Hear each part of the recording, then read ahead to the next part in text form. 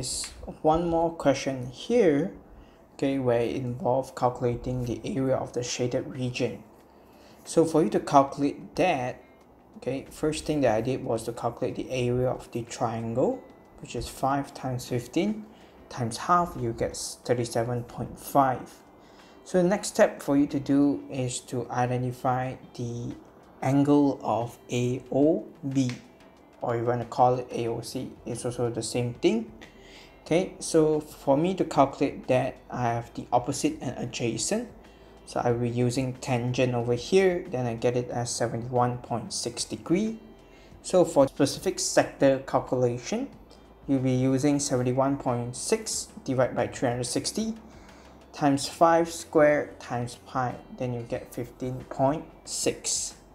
Okay, and for you to calculate the shaded region, just take the difference of this, then you will get 21.9.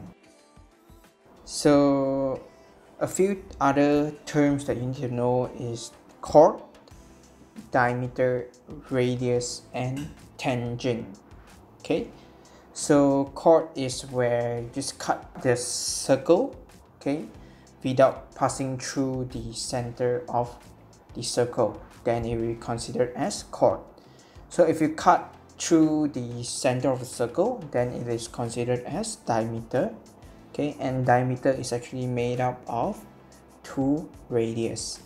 Okay, as for tangent, okay, tangent is where from the radius form a line at outside of the circle, and it will result in 90 degrees.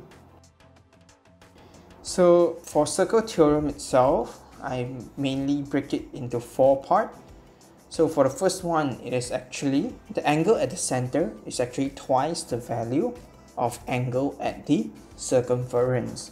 The common thing is where this angle of the circle itself will involve the center of the circle. So let's say we have AOC and ABC. AC is repeating. The only difference between these two will be one involving the center, one doesn't.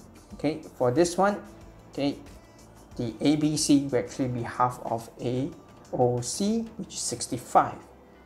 So AOB and ACB, okay, it's actually ACB will be half of AOB, which is 50.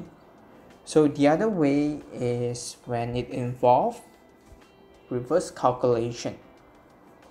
Okay, so if let's say they give you the circle at the top right corner, they gave you 160, okay, then immediately you will know that the remaining from the major sector is actually 200, okay, which led to ABC is the exterior angle of it.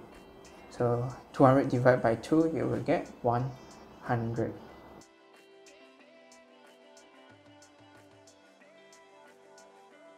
Theorem number 2. Any angle from the diameter or semicircle will form a right angle. Okay, so AC is a diameter, hence ABC is a 90 degree. So attach some other example in different shape and form.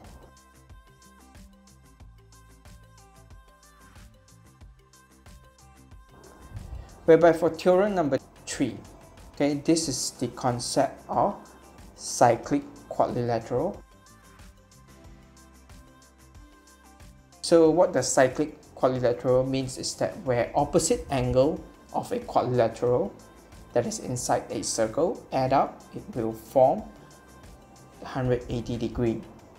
Okay, so I attached 2 examples over there. So ADB plus ACB, it will be equals to 180, hence Y will be 110. Whereby for the next circle over there, there's actually 2 quadrilateral. So for me to identify the first answer, I will actually focus on FEBC, where 70 plus Y equals to 180. Y is actually 110. Okay, so 110 plus X plus 30 will be 180. So after I shift off the excess variables, I will get my X as 40.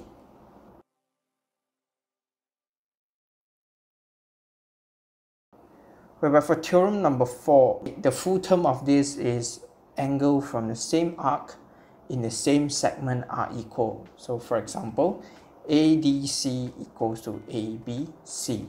It is somewhat similar to the first theorem we have learned earlier. However, okay, this one doesn't involve the center of circle. Okay, so their starting point and ending point will be the same. Okay, the center value will be different alphabet but same degree.